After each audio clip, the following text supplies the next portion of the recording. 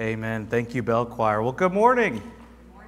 And welcome to Watkins United Methodist Church. We are so glad you are here this morning with us. My name is Rob Tucker, and of course, blessed to be the lead pastor here at the church. I also want to invite those who are joining us online to leave your names in the comment section so we know you're worshiping with us, whether live or on demand.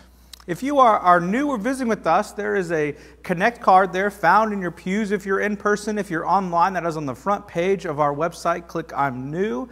We'd love to just get to know you a little bit. Also, for all folks, on the other side of that Connect card is a prayer request form. If you'd like your pastors to be in prayer for you, if you'd like the congregation to be in prayer for you, I encourage you to fill that out. Turn into an usher as they come by or somebody on their way out, and we'll make sure that you are prayed for in that situation. Asking now that you will stand as you're able and join with me in this morning's call to worship, which of course you'll find on the screens and in the bulletin in front of you. Lead a life worthy of the calling to which you are called.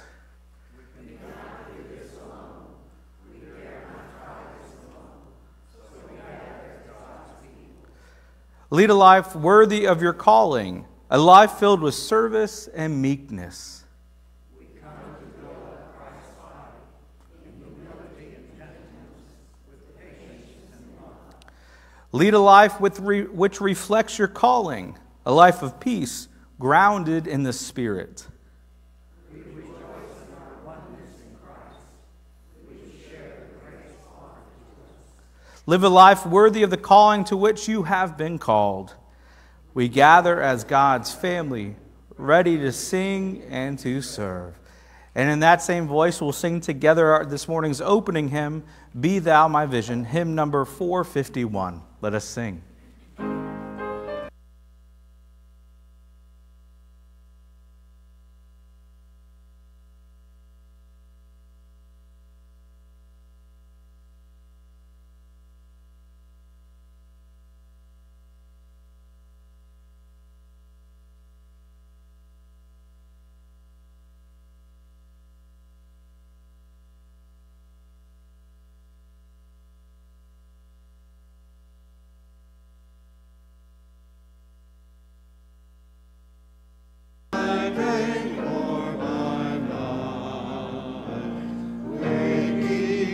Sleeping, thy presence, my light. Be thou my wisdom, and thou my true word.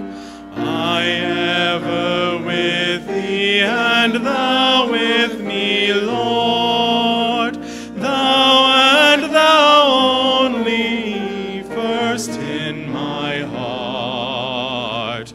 Great God of heaven, my treasure thou art.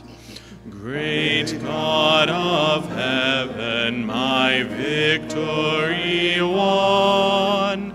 May I reach heaven's joys, O bright heaven's sun.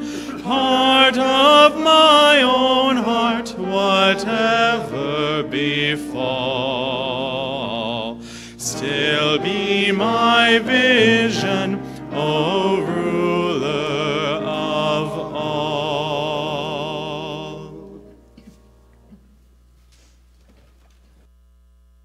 Remain standing as we read this morning's affirmation of faith, which is a statement of faith of the United Church of Canada. Let us pray together.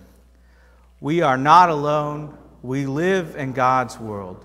We believe in God, who has created and is creating, who has come in Jesus, the Word made flesh, who works in us and others by the Spirit. We trust in God. We are called to be the church, to celebrate God's presence, to love and serve others, to seek justice and resist evil, to proclaim Jesus crucified and risen, our judge and our hope, in life, in death, in life beyond death. God is with us. We are not alone. Thanks be to God. Amen.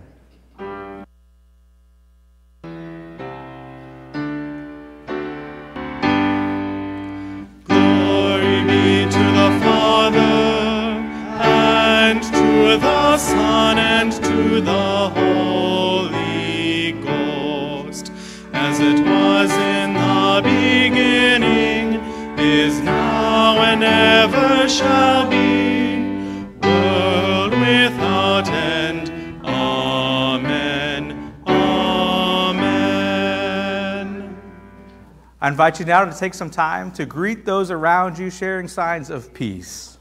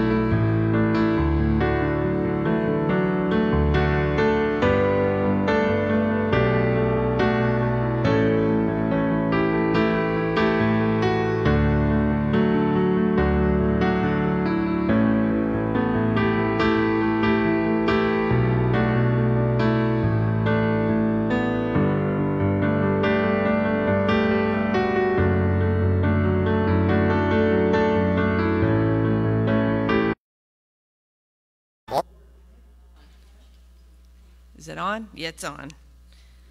As many of you know, I'm Sullivan, and I'm on the Board of Trustees. Our street sign is a vital asset to the church and is the first impression to the local community. Obviously, there are hundreds of potential members that pass in front of our church every day. As we know, a sign is supposed to send a message about happenings going on within the church. The sign complex also projects an image of the church. When you look at our sign, especially at night, what kind of image do you think it projects? The trustees have unanimously voted to approve the rehabilitation of the sign complex and installation of an LED message sign. The goal is to attract new members. During our research, we came across a fellow United Methodist pastor who installed an LED sign at his church. This video is an endorsement of an out-of-state sign vendor. We will be using a local company. However, the goal of the video is to show how an LED sign can have a positive effect on a church such as ours, Watkins.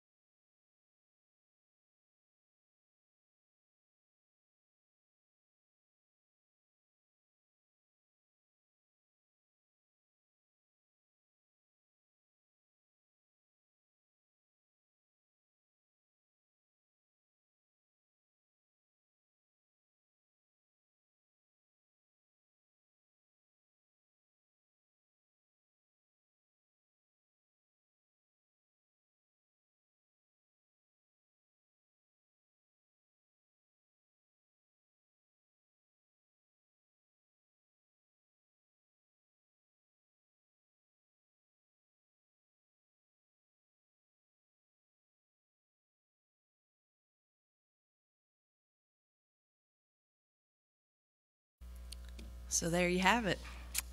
I think that guy did a great job of explaining the benefits of an LED sign. As you can see on the screen, you can see our current sign and our hopefully potential new sign. The flag at the bottom of the screen would be the location of the LED sign. And as you can see, we're going to install a custom-made aluminum United Methodist cross, and it will be in the correct location. We estimate the existing sign structure is approximately 40 years old, and it's starting to show its age.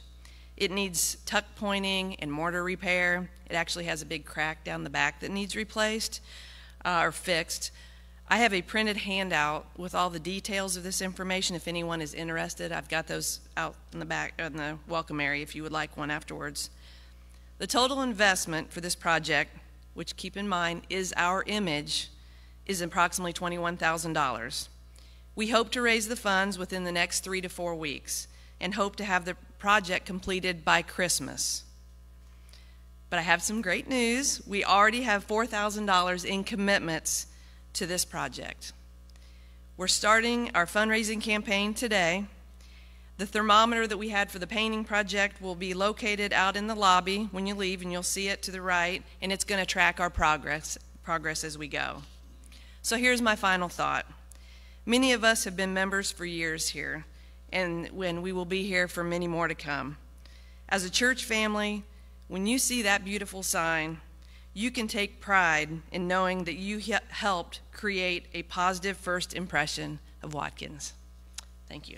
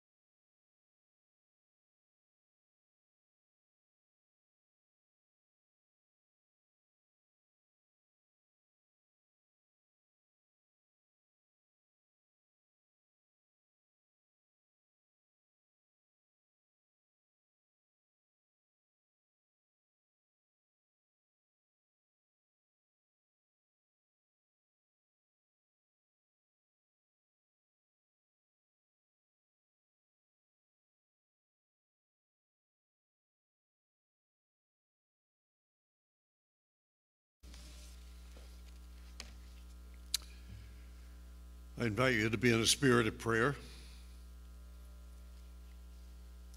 Gracious and loving God, before you again, we again bow our heads in reverence and momentarily close our eyes to shut out the distracting world.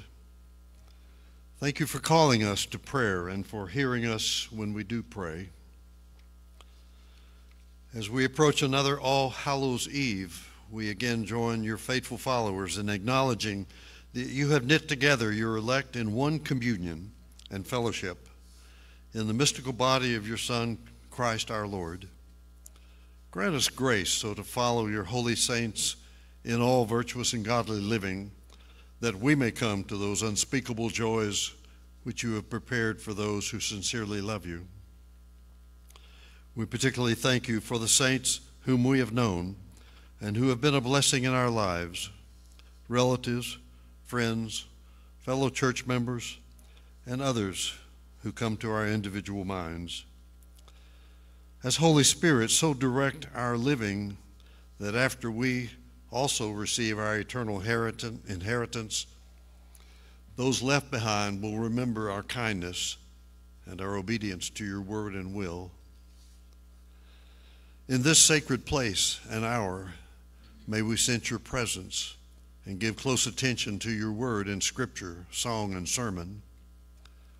Bless and inspire all musicians, teachers, preachers, committee members, custodians, and all else who are not named. In our better moments, we know that you call us to separate tasks, but into one common body, the church of our Savior Jesus Christ, by whose teachings we pray together, Our Father, who art in heaven, hallowed be thy name. Thy kingdom come, thy will be done on earth as it is in heaven. Give us this day our daily bread, and forgive us our trespasses, as we forgive those who trespass against us. And lead us not into temptation, but deliver us from evil. For thine is the kingdom, and the power, and the glory forever. Amen.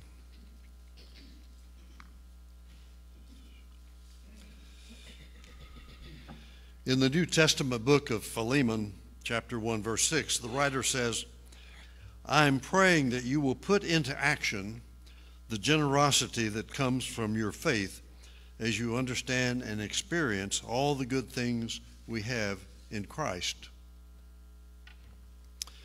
As a reflection of God's grace toward us, we believe that growing in generosity is an important part of living and becoming more like Jesus. Our offering time in worship is an opportunity to expand and express our gratitude and generosity, be it for the children's home, for the regular ministries of this church, for our outreach near and far. Let us worship now as the ushers wait upon us and as we utilize the modern technology of online giving through Church Center. Let us worship with our offering.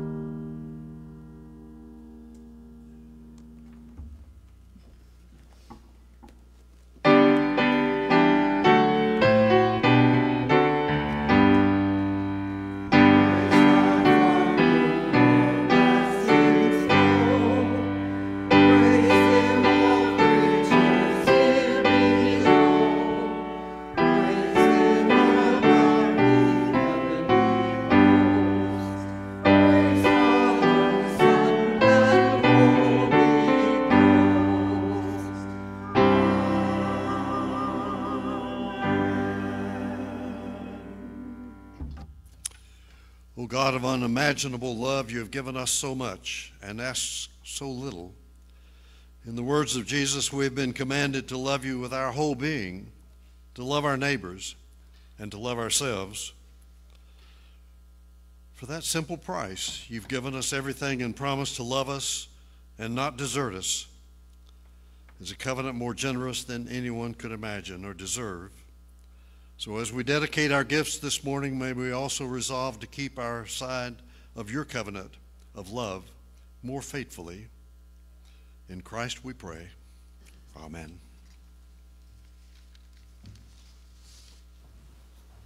You may be seated.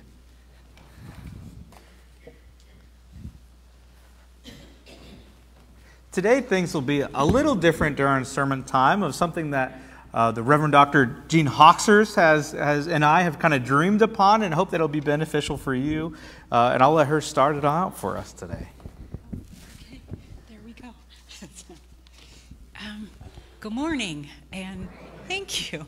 And welcome to the last Sunday in Pastor Appreciation Month. I do want to just say quickly that I know that the world is so hurting right now on wars, and we're blessed to be able to stop and talk about Pastor Appreciation Sunday in the midst of a world that is in such turmoil. And we appreciate our pastors here very much. We are blessed to have great pastors and great staff, and because we love them so much, we're not going to mention a thing about yesterday's football game. Okay. I appreciate that. You're welcome. Not a thing. You're welcome. But so have you ever wondered why a pastor is a pastor, how a pastor becomes a pastor? Rob and I are going to have a little bit of a conversation about a call to being a pastor and what that might look like. And we hope that you will give us some grace because we've never done anything like this before, and I'm very aware that he's way better at doing this sort of thing than I am. But I do also have a call story, and I volunteered to share it with you today, and so that's what we're going to do. I'd like to start by reading a passage of Scripture from Ephesians chapter 4, verses 1 through 7, and I invite you to listen for the word of the Lord. I, therefore, the prisoner in the Lord, beg you to lead a life worthy of the calling to which you have been called, with all humility and gentleness, with patience, bearing with one another in love, making every effort to maintain the unity of the Spirit in the bond of peace. There is one body and one Spirit, just as you were called to the one hope of your calling. The word of the Lord. Thanks be to God. I hope you heard in that passage of Scripture the word calling or call that was shared 4 different times in several different ways. And what Paul wants people to hear is that there is a calling to ministry in the Church of Jesus Christ. So pastors have a particular calling, and John Wesley saw that calling as both institutional and relational. He hoped that his pastors would help other people develop a closer relationship with Jesus Christ, but always under the authority of the institutional church. And that's what we're going to talk about a little bit. But calling is kind of a strange concept, isn't it, Rob? I think it's a super weird word. I mean, how often do we talk about our callings in life? I mean, it sounds kind of high and holy and mighty, if I may, right? When you start talking about what a calling is or what it isn't. So I think it's important for us maybe perhaps to look at Scripture and see different ways that folks are called throughout it, both women and men, throughout the Gospels and throughout the Old and New Testaments, of people receiving a call and acting in ways because God has clearly spoken to them that they are called and set apart for some sort of ministry. And so the 2 stories that really come to my mind is first Moses and the burning bush and the calling of the disciples. So Moses and the burning bush is a pretty fascinating story, right? Do you remember from Sunday school? That might be the last time that we looked at it, was maybe when we were children. Moses is out and he's tending a flock for his father-in-law. And while he's journeying around throughout the wilderness, he comes across a bush that is inflamed with fire, right? And that would make any of us stop. And maybe I'd call the fire department at that point and say, what's going on? But in his bewilderment, he stared at this bush and said, how in the world is this thing on fire, but it's not burned up? Right? It is constantly in flames, but it's not going anywhere. It's not deteriorating. And it's at this point that God clearly speaks to Moses. And he says, Moses, take off your sandals. You are standing on holy ground. And it's throughout the rest of the story that Moses receives his call, and God tells him, hey, I'm going to make you do something pretty miraculous. I'm going to send you to Pharaoh, and you are going to release my people from captivity. You are going to go and set free. A pretty immediate call, it feels like.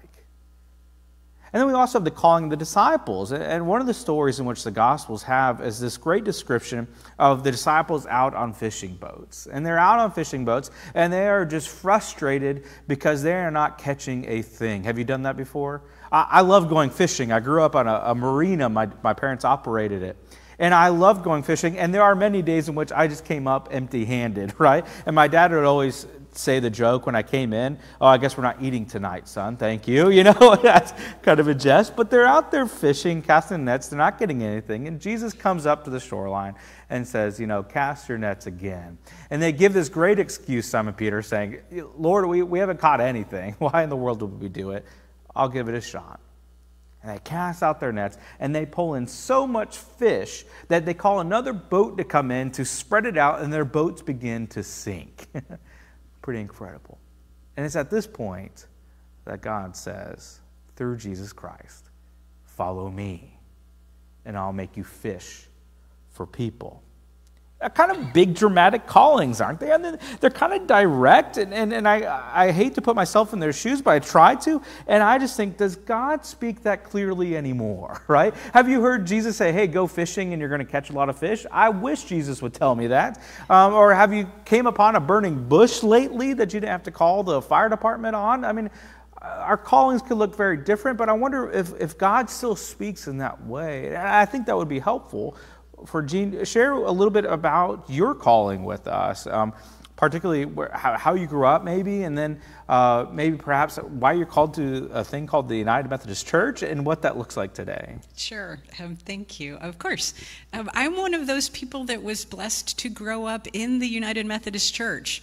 I grew up at Centenary United Methodist Church in Shadyside, Maryland, and it was there that I rolled underneath the pews during the hymns, much to my parents' dismay. And with my siblings and my cousins, I was baptized there, and I was confirmed there, and I was corrected there, and I was loved there. It raised me, and I am blessed to have grown up always knowing that God was with me and that love was with me. However, I had never experienced a female pastor. So that was nothing on my radar screen while I was growing up. And it wasn't until college when I met the Baptist chaplain. There are good Baptists out there. There are. Yeah. Reverend Judy Bailey, who was just remarkable in every way. And I wanted to be like her. So it began this thing in the back of my head that, you know, maybe. But I was a good girl, and I did what my parents wanted me to do, and I became a teacher. And Warren, Ann, and other teachers among us, kudos to you all, because I was not good at it. And I knew that, and I still had this thing happening. And so actually one day when I was driving home from work in the great big blue station wagon, I felt this presence fill the car. And it's hard to explain. It wasn't a booming voice, but it was a knowing with every fiber in my being and deep inside of me that God wanted me to go and learn more so I could do a better job sharing my faith. That's what my call was. And so it took me about 2 years, but I finally got to seminary, and it was there that the call developed, and people around me saw, I guess, gifts in me, and I knew I was called to be a pastor. And so I can't imagine doing anything else with my life anymore. And I have served 3 congregations in the Kentucky Annual Conference, one with Dr. Strunk, as his associate. And then I was a district superintendent. And now I am blessed to be on the staff of the Council of Bishops of the United Methodist Church, where my job is, and my ministry is as ecumenical staff officer. So my responsibility is helping the United Methodist Church interact with other Christian denominations and other religions. And so that's kind of my call story in a nutshell. I happen to know yours is a little bit different. Slightly, yeah. And it's good for us to kind of share the differences. So tell us about yours. That's right. And I hope in our sharing of our differences that people can also see their story within it, right?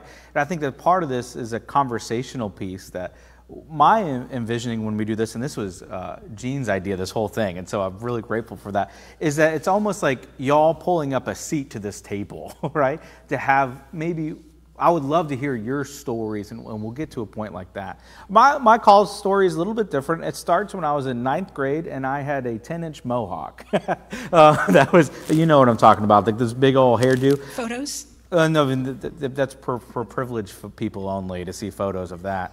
But yes, I did have to put about 10 pounds of Elmer's glue in my hair almost weekly, right? And so, can you imagine your pastor like that? It's just, yeah, maybe one day you'll get photos. We'll make it excitement. Maybe if we raise money for the signs, you'll get a photo, right, of Rob with that. But I had piercings and I had gauges in my ears, and I stuck out like a sore thumb in a city called Brooksville. City's using that lightly. I grew up in a bunch of tangerine and orange fields in the Gulf Coast of Florida. Small rural town, and you can just imagine that I didn't fit in with the cowboy boots and the camouflage. I was instead mohawked and listened to punk rock music, right? But I started to get these invitations, because I am a musician, to play music in these churches. And most of the churches, once they found out what I actually looked like, they heard about my talent as a high schooler, right, to play guitar and drums and bass. But once they saw me, you could see a lot of them kind of retract the invitation, be like, we'll put you on the schedule, you know, and I never got put an invitation to the schedule. But this one church in downtown took a chance and invited me, and I said, well, one, I'm not a Christian, and two, I have a lot of problems with Christianity, and three, I have a mohawk. Is that okay? And the church said, sure, whatever, that'll be just fine. You can still play music, right? I can, okay. So they invited me to come in. And that was the first time that I had ever felt any sort of belonging in a Christian circle. It was the first time that I had ever felt like welcomed for who I am. And even with all the crazy piercings, and I had my favorite shirt was The Clash, right? Do you remember the band The Clash? That was like my favorite band at that time, so I wore that shirt till it had holes in it and still wore it until my mother threw it away.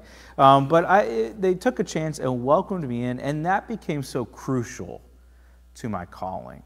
I went off to college. I went as a music major and really struggled with my faith at that point. I had a lot of things that they had taught me the last 4 years that I really just struggled with. And if you know my story and the way I present sermons, I have a lot of doubts and I have a lot of challenges, and I am just that kind of person, and I like doing those sorts of things. But I really struggled with what I was learning within the college classroom and what I had grown up in those 4 short years learning. And it was a college chaplain who, during my first week, grabbed me. It was the United Methodist College chaplain that said, hey, I want you to play music. And I said, I know the story, right? Are you sure? And so he brought me in, and I had all of these questions. All these questions about the Bible, all these questions about Christian community. And he was the one that kind of helped foster those questions, to say it is okay to question, and it is not okay. That's when I actually know you're taking your faith seriously as a part of that. So I gave all the excuses, and that's why I read part of the story of Moses, because Moses had those same sorts of things. He said, you know what if people won't listen to me? What if people don't take me seriously? What if I can't speak eloquently? I grew up with a really, really difficult speech impediment that I go to speech therapy, and when I get frustrated still, I will struggle with my speech, right? I'll stutter and stutter and stutter. And I gave all this stuff, and Tim Wright was that pastor, that chaplain, and he just took it all those questions, all those doubts, but still very much so pushed me forward. I ended up being called to start a youth program when I was in college, and I walked the streets because they had nobody, right? And the youth program ended up reflecting nothing like the church did on Sunday morning. It looked very differently, but it ended up being one of those formational experiences of meeting people where they are and bringing them in to foster a place of welcoming. And then I went to seminary, and I did go to that Duke University place, as you probably know, but the church doesn't teach you lament enough after a football game like that yesterday. But I remember receiving this cross, and this cross is stained glass, and it is the same color and the same maker who made the Pentecost stained glass window in Duke Divinity School. And the fun part about this cross is that it's green, and every class gets a different liturgical color. You know what green means? Ordinary time. And I thought, that is just like God to give me the most ordinary of things to find. So my calling always comes back to that same time I was invited to come and to play music as a person with a 10-inch mohawk and a bad attitude. To create a sense of belonging for people who felt like they didn't belong anywhere. To make the invitation always wider, and the table continues to get larger and larger with no barriers. That's kind of where my story goes. I think we share the desire to pull people in and pull people together. Yes. So, and every day is different, right? And Yeah. every day is it's not the same ever. And there are exhilarating and wonderful and exhausting and powerful moments in being a pastor. Like I can remember one time having to ask. This is when I was at 4th Avenue, a naked man who was using the hose behind the church building to take a shower in the morning right before worship started. I had to go out and ask him to please, try to cover himself.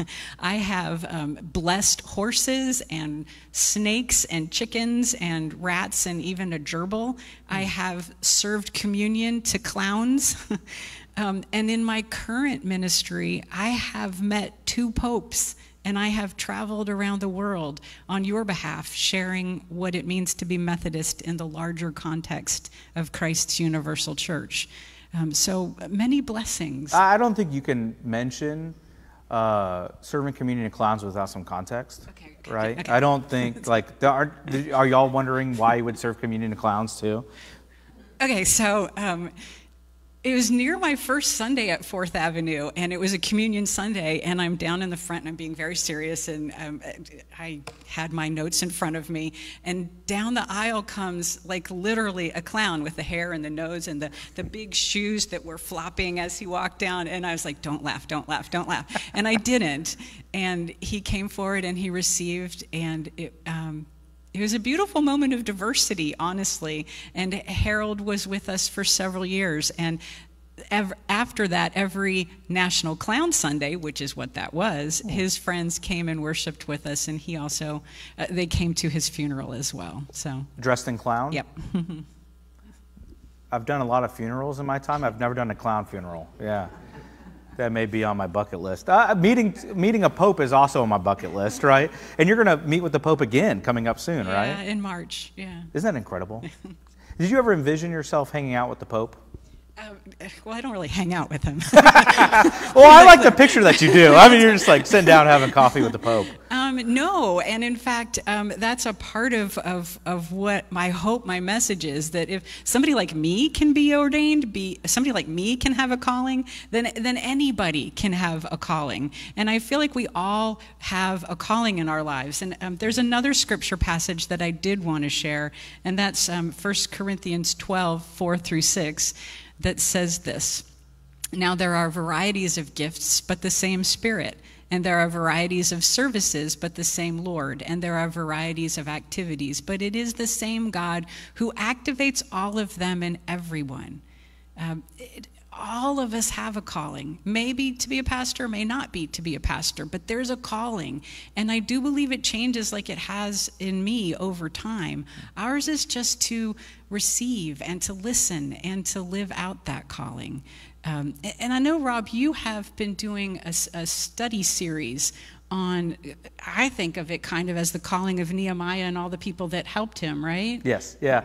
And part of this is we're studying Nehemiah in my Wednesday morning class, and many of y'all are in that. And why the book of Nehemiah? And then also, I really love when people ask me, can you preach a message on this? Can you use this? And I know some of our colleagues will have a challenge from the youth to say, I need you to sneak in this word for me in your sermon and see if they do it, which anything that makes people pay attention to my sermons, I guess I should do. But part of that is they're like, we think you should try to use Nehemiah in a sermon. And I was like, I don't know about that one. But I think this directly connects, and I don't think I would have connected it unless we were in community studying the scripture together, right? So in the book of Nehemiah is about a person named Nehemiah. There you go. You get extra points from your pastor today. And Nehemiah, it's a memoir of sorts of rebuilding of the walls of Jerusalem. So Jerusalem has been sacked multiple times. Their walls have been broken down and burned up. And Nehemiah receives this call from God to go and to rebuild this city for his people. Now, the walls of Jerusalem represent many different things. Sure, it represents security, but also it represents this sort of identity and pride of who they are. And Nehemiah is searching for those sorts of things as well. Security and safety and calling and his direct connection with his identity. And so there's this chapter in the book of Nehemiah that talks about all the different people that he enlists to help him. Now, I'm not going to read that chapter because I would stumble over every name and embarrass myself, right, as here. But what they do is list this pretty incredible list of people that helped put the wall back together. They had people from the northern part and the people of the southern part helping to rebuild. They had all different people from the local priests to help rebuild, to merchants, to perfumers. I don't know if perfumers know how to rebuild a wall, but they did, right? To different merchants along the way. And they all come together to piece by piece to piece to piece. And not only, as we saw on Wednesday morning, and I encourage you to go read, is Nehemiah chapter 3, it's not only the men that are rebuilding this, but they're also women, right? Involved in this rebuilding of this wall to put together an identity together, all from this call that Nehemiah receives from God to piece by piece put this thing back together again. All different groups of people that we would say perhaps are diametrically opposed to one another at some points. All sorts of people that you wouldn't say, hey, they belong together, right? They are supposed to be included to work together. No. Diversity by both age and gender and occupation and all sorts of things coming together to put together a task that has been set forth in front of them. They come united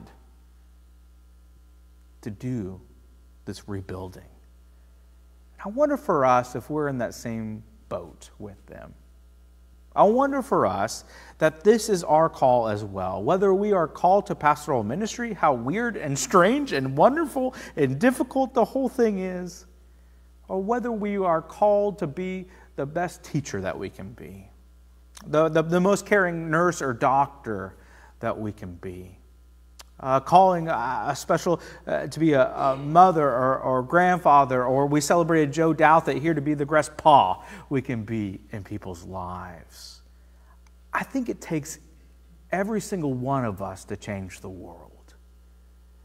And what I hope you would hear today is that calling has this high, and I don't know the appropriate word, and holy word and mantra around it. That sure, there is part of it that I think it is holy. I think it is sacred. Because I think God continues to invite us to take our sandals off, to listen, to respect a holy ground that I would say is the earth, and which God has created and calls each one of us to be co-creators with that same God.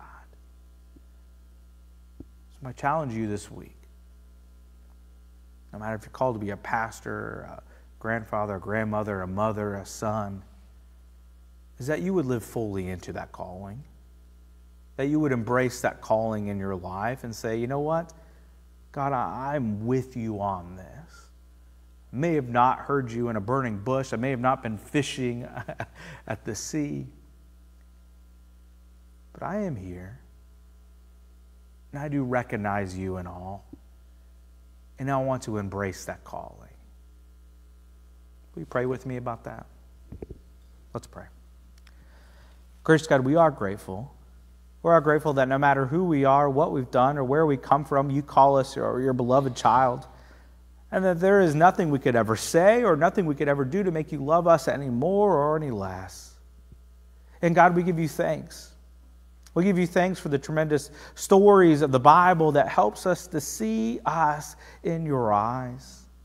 We give you thanks for the gift of pastoral ministry, God. We give you thanks for folks like Jean up here who have received a tremendous call and seek to live it out to their fullest. And so, God, I give you thanks for every pastor, and there are plenty of them in this room today. We give you thanks for all those who have fully lived in their calling and still call them to live into it even today. Or whatever that special, holy, sacred moments would be, that God, you give them the courage and the boldness to say, yes, Lord, here I am, send me. Help us, oh God, never to see or to miss an opportunity within us and around us to be your people. Help us never to ignore the calling and the purpose-filled life that we are all promised, and to embrace the peace that comes in which we are fully human and fully alive, found in the gospel of Jesus Christ. We ask all of this in the powerful name of Jesus, and all God's beloved children said, Amen. Thanks, Gene. I encourage you to stand, and we're going to sing a familiar hymn to many of us, Here I Am, Lord. And we're always up here to pray for you and with you if you would like. If you do feel like you have a call to some kind of ministry, love to meet with you and talk with you, whether it's here today or maybe coffee going forward. I'd love to have that conversation. So let us stand and sing hymn number 593, Here I Am, Lord.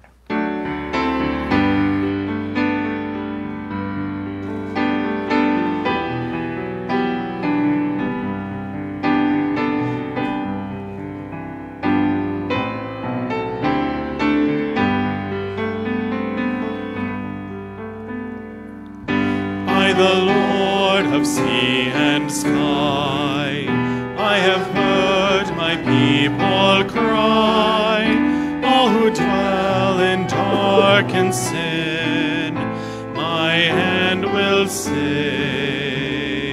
I who made the stars of night, I will make their darkness bright, who will bear my light to them. Whom shall I send? Here I am, Lord. Is it I, Lord? I have heard you calling in the night. I will go, Lord, if you lead me. I will hold your people in my heart. I, the Lord of snow and rain, I have borne my people's pain. I have wept for love of them. They turn away. I will break their hearts of stone, give them hearts for love alone. I will speak my word to them. Whom shall I send? Here I am, Lord. Is it I, Lord? I have heard you calling in the night. I will go, Lord, if you lead me.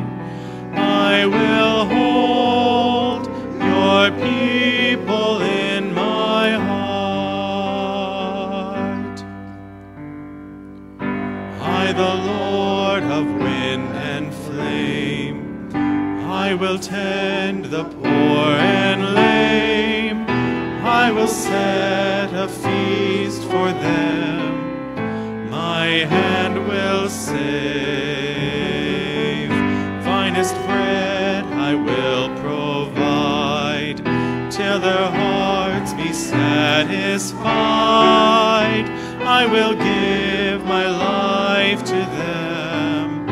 Whom shall I send? Here I am, Lord. Is it I, Lord? I have heard you calling in the night. I will go, Lord, if you lead me. I will hold your people in my heart.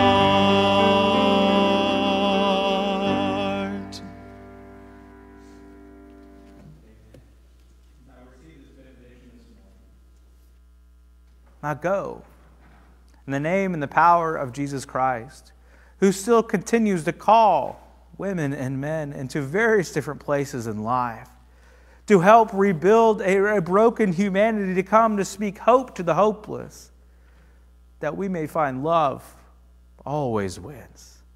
In the name of the Father, and of the Son, and of the Holy Spirit. Amen. Grace and peace, my friends.